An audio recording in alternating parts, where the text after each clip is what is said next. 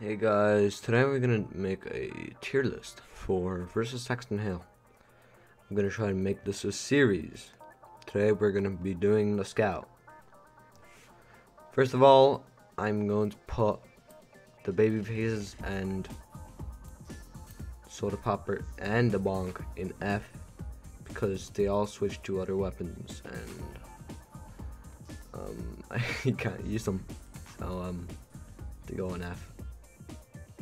First weapon I'm gonna use, like talked about, I want to get the stocks out of the way. So stock bat, F. There's literally no reason to use this thing when you got the atomizer, the son of the stick, the Sandman. Honestly, there's actually no reason to use the stock bat apart from shits and giggles. Next, I'm going to put Criticola in C tier. Why? Well, it just gives you crits for, I'm pretty sure, around 6 or 7. It gives you crits, which you can already achieve by just taunting. So there's literally no point to this thing, aside from like if you don't own a taunt that loops.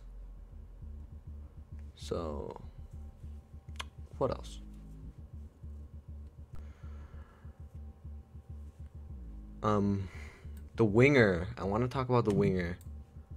The winger is actually kind of good in versus Saxton Hill, in my opinion, because the jump high is really good, and also, oh god man, the 25 damage bonus is so good.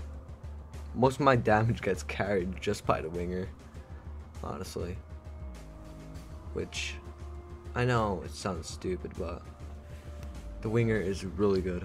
Probably one of the best secondaries for versus Saxton Hill. By the way, I'm just stating right now, I am not the best player in the world, so my opinions may be a bit shit, so please do not attack me in the comments for them. Anyways, Mad Milk basically turns Scout into a support class. I want to put it in either A or B. I'm gonna say honestly I'm gonna say A, because it gives health, and health is kind of important versus Saxton now.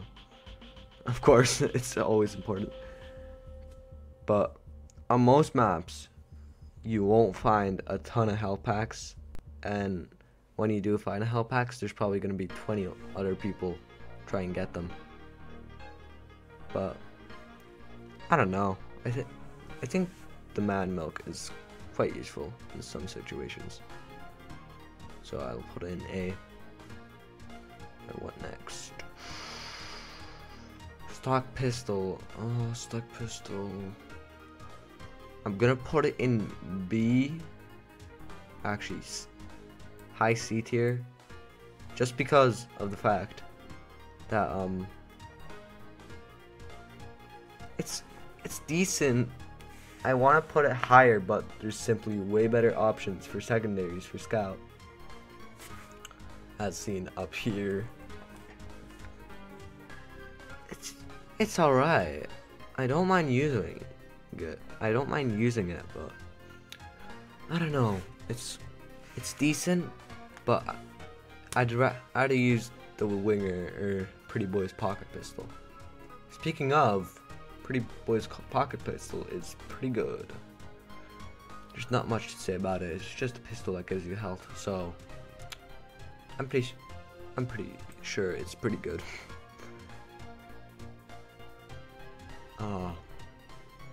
So what next?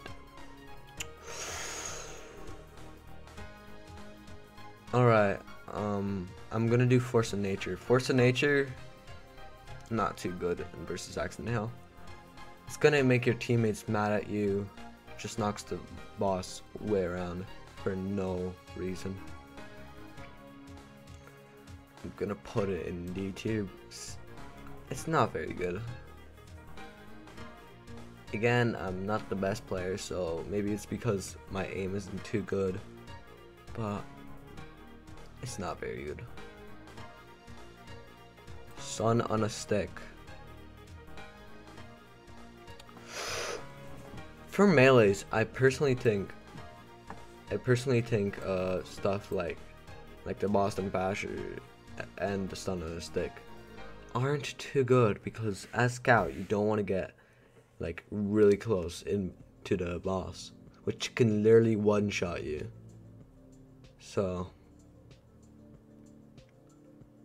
I think I'll put them in B tier though, because it's just what Pyro does, but you go fast, so you can obviously like run away from the boss. So, and the Boston Basher, I'll probably put that right next to them. They basically just do the same thing, but like bleed is a bit more annoying, I think, personally. What next? What next? Fan of War. I don't know if it's a glitch, but every time, I'm pretty sure Mark for Death does not exist in this mode. At least, I've tried to set people up for Mark for Death, but nothing happened, honestly, so. I'm gonna put it in D tier. I'm sorry. It's not too useful.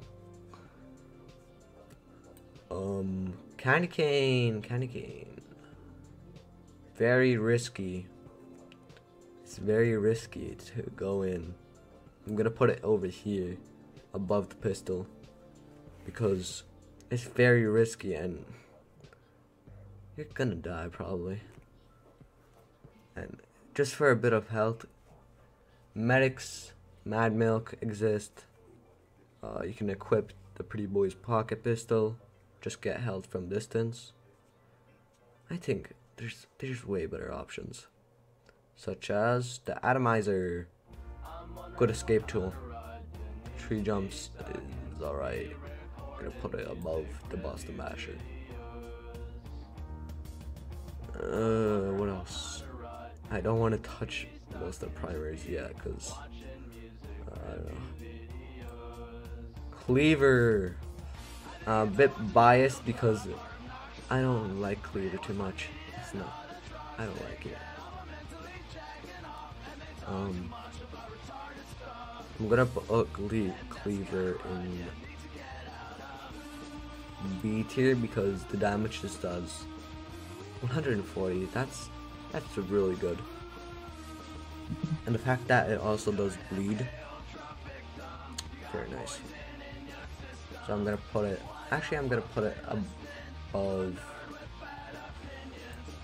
the Atomizer because it's nice. It's basically what the Boston Basher is, but long ranged and more bleeding. I'm gonna put this in S tier. Tree balls, load of damage, also bleed. If you're good at aiming, you can do a lot with this, so I'm gonna put it in S. Oh yeah, it's called the Rap Assassin. I forgot its name, jeez. Sandman. Honestly, I don't think this has much of a downside. Sure, fall damage exists, but you're gonna get killed anyway in like one hit, so what's the difference? And slowing doesn't do much, but I'm gonna put it above the bonk. I mean critical, not bonk, Jesus. Shortstop. Shortstop.